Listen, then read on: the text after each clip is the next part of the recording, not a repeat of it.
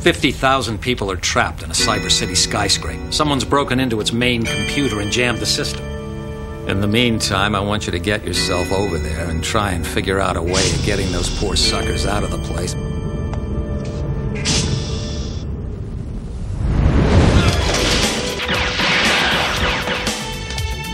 The intruder countermeasure electronics appear to come from somewhere inside the building. Standing here at the base of the skyscraper, the scene really is one of tangible. Gyro balancers are coming to a halt. If they completely stop, the building will come down like a ton of bricks. Oh my god, he's locking up to the 30 gigawatt satellite laser cannon.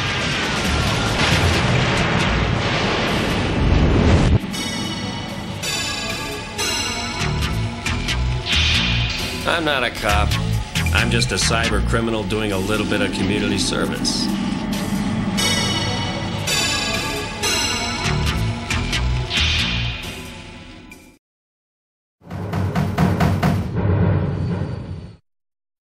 One of your so-called policemen has hacked into our mainframe strategic computer and downloaded some data which is top secret.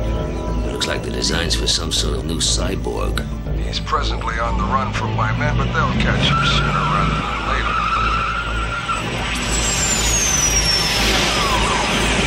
At any rate, we have a weapon available for just such an occasion as this. You have to destroy it. That's an order. You have 8 hours from now to finish it. Or I'll finish you.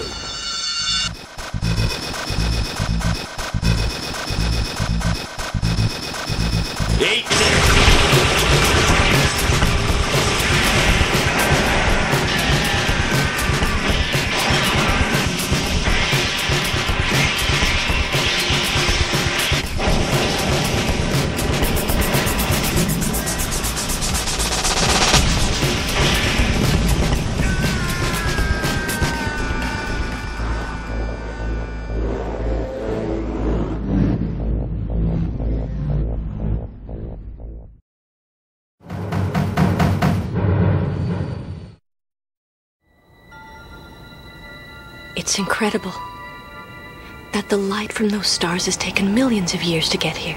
How many lifetimes must it have taken for that light to reach the Earth? That would be the most terrible curse. Oh, please, God, no, don't let it get me! To go on forever. No, one day everything has to end. This is the third one with neck wounds like this. I have to conclude, it's a vampire.